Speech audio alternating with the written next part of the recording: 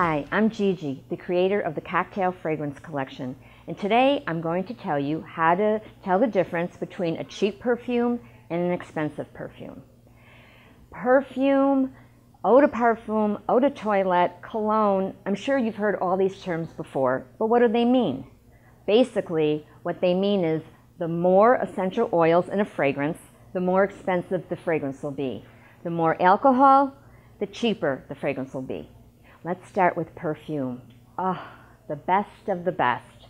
Pure fragrance, about 15 to 40% of essential oils in a perfume, lasts all day, only need to use a little bit, and it's the purest form of fragrance. Now, the second most expensive fragrance would be the eau de parfum. That's what I've created for Cocktail, because that has 15 to 30% essential oils. Not quite as much as a perfume, however, you are getting the same benefits because it lasts long, stays on all day, and a little goes a long way, and yet it's a little bit more affordable.